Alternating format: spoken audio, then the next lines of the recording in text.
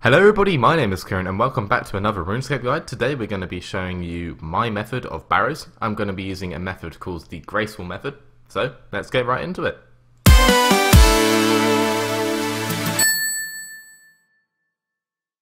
Now, the method that I use is called the graceful method, as I said, and this will have some pretty high requirements.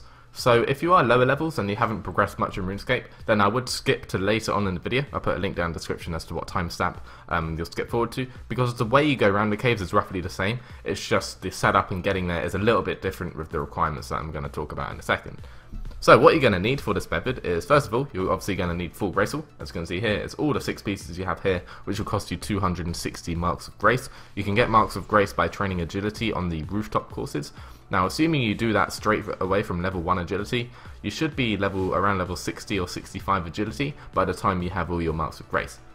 You're also going to need to have completed the Mauritania Hard Diary, which will give you the Mauritania Legs 3. This will enable you to have 50% bonus runes from the Barrows chest, which is really awesome. That'll be increasing our profit. And it gives us a teleport to Barrows, which will enable us to do really quick and efficient runs, which obviously, in conjunction with our Barrows, with our graceful, beg your pardon, it will allow us to obviously, our quicker runs obviously mean that we can restore energy quicker with our full graceful, because when we have a full set, you restore energy 30% faster, which is awesome. Then obviously graceful has a weight reducing effect anyway, which means that we won't be losing our run energy as quickly. So that's really useful. It means that we don't need any stamina potions with us. We don't need to take any kind of energy potion whatsoever. We can just bring all of this, and it's absolutely fine. Now, I'm also going to be talking about your equipment and setup that we're going to be using. And basically, the better stuff you have, the better it's going to be. I'd recommend, first of all, having a decent combat stats, decent melee stats, because we'll be using melee for the caves. You want a decent range level, because we're going to be killing Aaron with range. And you also want a decent magic level, because magic is the main thing we're going to be using.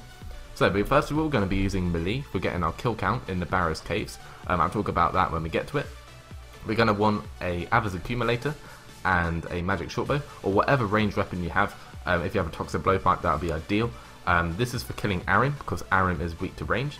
And then you're going to want your Ivan staff, or a Trident of the Seas, or something like that, a good magic staff, and a sort of shield. I'll talk about the shields in a minute. You're going to obviously want your staff to kill the remaining 5 brothers, because the remaining 5 brothers are extremely weak to magic.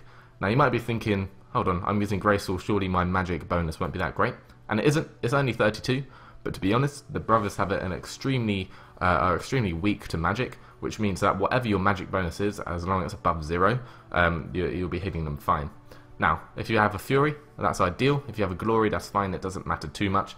I am using a Malediction mod. You can use a DFS, you can use a Crystal Shield, any kind of shield with a good defense bonus. I'm using this purely because it helps a little bit with my magic, although that's not too important. As long as it has a good defense bonus, that's fine. So obviously a DFS would be very good, because obviously we're going to be tanking a few hits. So obviously if your defense level's higher, that would be good. But you don't have to worry about that too much, because we're not going to be taking a load of damage. I'm taking Ring of Life just in case anything bad happens, because, you know, something, if we disconnect or whatever, it will be useful to save us all our graceful. And I'm just going to talk about the remainder of the stuff in our inventory. I'm just bringing a whip, obviously. I think I mentioned that for the melee. Teleports and a spade. We need spade, obviously, to get into Barrows. And we're just going to bring house teleports just as an emergency. So obviously, Ring of Life, teleports, and we're pretty much safe. I talked about these two earlier. Now, you might be wondering why I have coins and bolt racks and all of this kind of stuff. The reason why I have these is because these are all the rewards that we can get from Barrows. So all the runes, with the exception of fire runes, because I'm using Ivan's Blast, which uses fire runes. With the exception of the fire runes, everything you see here, rewards that you get from Barrows. Obviously, apart from like Barrows items and like loot path keys or whatever. Apart from that, I just like to have these already set up in my inventory, just because it makes everything neater. And we're going to be bringing a Ring of Dueling as well. So we can teleport to Clan Wars when we finished our Barrows run. Obviously we're at Clan Wars at the moment, and Clan Wars, the portal, if we go in that portal there and then we teleport out of it to Barrows, it will enable us to replenish any health, any prayer, and any energy that we don't have. I'm bringing a prayer potion. 1 prayer potion will be plenty enough, and then just a few food. But anyway, let's start with the run.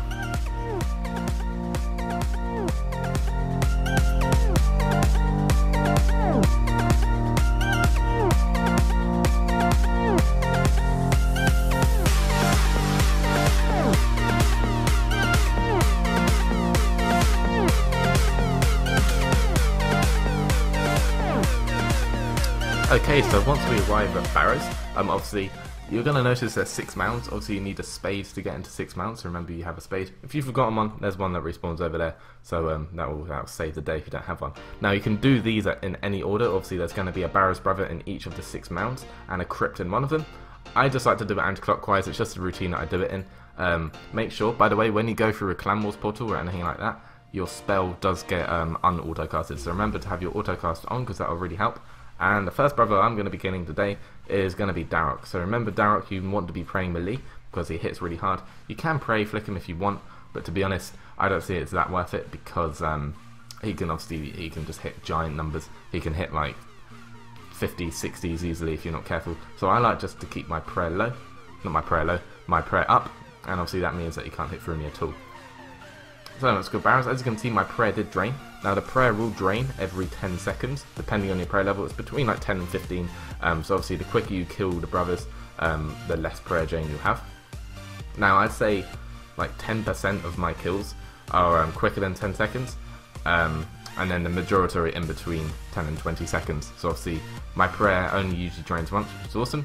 Sorry if you can hear my mouse, by the way. I'm going to be prayer flicking just to save on prayer points. Obviously, I do expect the prayer to be drained each time we kill a brother. As you can see, when that face pops up, that means your prayer's been drained. But I prayer flick just to save on a few prayer points, because that really helps out. So that's Guffin killed in the southeast corner. I was going to be going in a anti-clockwise direction. You don't have to do that at all. It's just what I always do. Next up, we're going to be killing Carol in the south. Make sure to pray your range. And Carol is our tunnel for today. So that means that Carol will be somewhere in the Barrows tunnels below, and what that means is that he's guarding the chest basically, so he's somewhere there. So we will return to his mound once we've killed all the other brothers. So this brother here in the southwestern corner is Torag. Torag's probably one of the easiest to kill. Torag we can prayer flick pretty quickly. Again, sorry if you can hear my mouse, it is an extremely loud mouse. I have no idea why it's so loud, but I don't know. You should be happy that I'm prayer flicking. I highly advise that you do it. You can use your quick prayers as well up there. It's pretty easy to do so. And the next brother we're going to be killing will be Virak.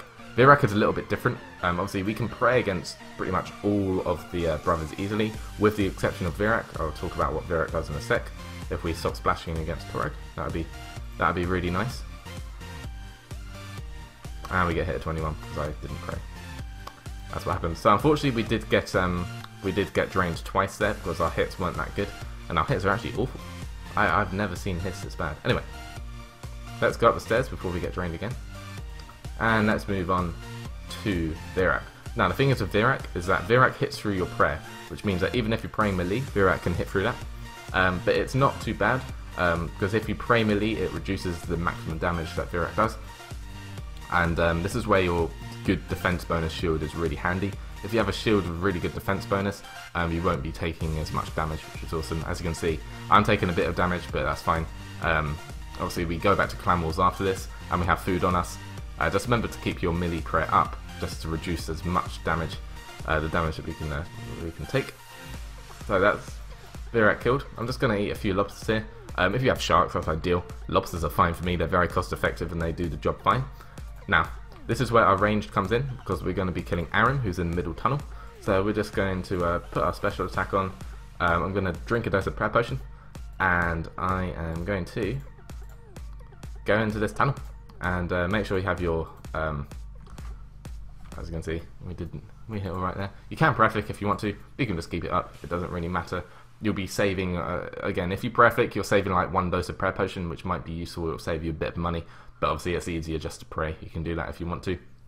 Now the thing you need to know about Aaron is that obviously she drains your stats. I don't worry about that too much because of the monsters in the tunnels. We don't use melee that much anyway. So you don't have to worry about it loads. If you want to bring a super restore instead of a prayer potion, that might be a good idea. But obviously super restores are a little bit more expensive, so it's up to you if you want to bring a super restore. So as you can see, our prayer has now been drained to 0. I'm not going to restore back up until we meet Carol in the tunnels, because otherwise we're just literally going to be drinking the prayer potion and it's just going to drain instantly. So we're going to go ahead. We've killed all 5 brothers apart from Carol.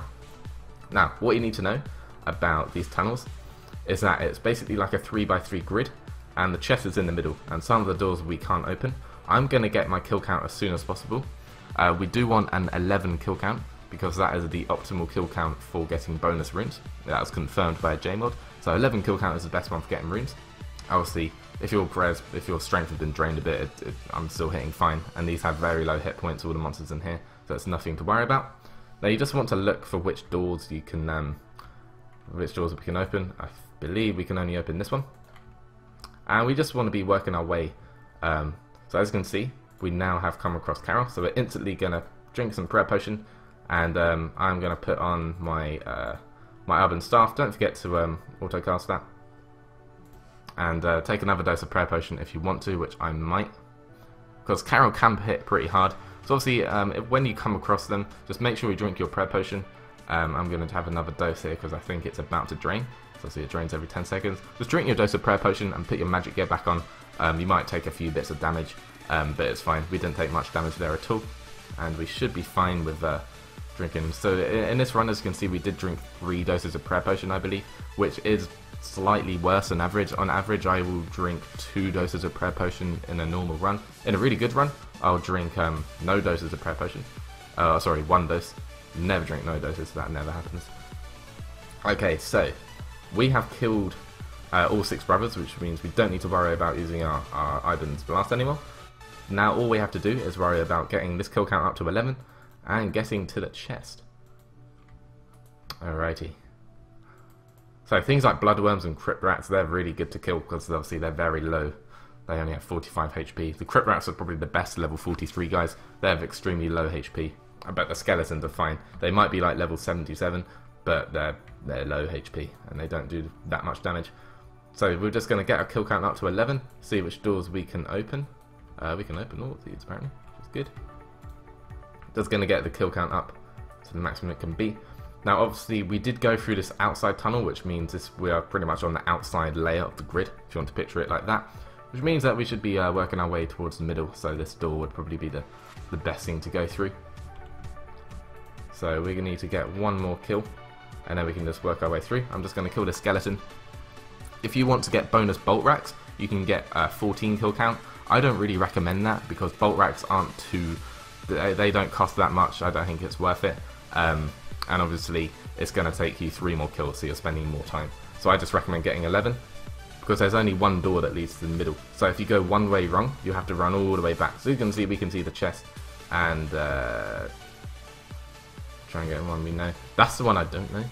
I will put a link to all the puzzle answers in the description below. You get around to memorizing them. As you can see, we haven't got any monsters to kill. We've got our 11 kill count, called all the brothers, and we don't get anything. So what we can do, we can rub our ring of dueling once this skeleton stops attacking us. Jesus Christ. We can teleport to Clan Wars. We should be alright with this this prayer potion here. I'm just going to put our magic short bow back up there. So all you have to do really, if you need to replace your prayer potion, you can do that. I just go here to get more food, and then we can simply run back into the Clan Wars portal. And once we're there, we can teleport using our legs to Bird of Rock. And as you can see, bam, we will teleport. We have everything replenished. We are all ready with a new inventory, and we are ready to start our run again. Now that run that I just did was very, very slow for me. That was like a 9-minute run. Usually it will take me about 6 or 7 minutes, I'd say, on average. So it will kind of fluctuate. That was a slow run. Sometimes it's very quick with 6 minutes. It honestly depends on your luck when you run through the tunnels. As you can see, we had pretty bad luck when we ran through the tunnels there, because obviously there's only 1 door that leads to the middle. So I hope this video helped, guys. If it did, leave a like rating and subscribe for more, and I will talk to you again soon.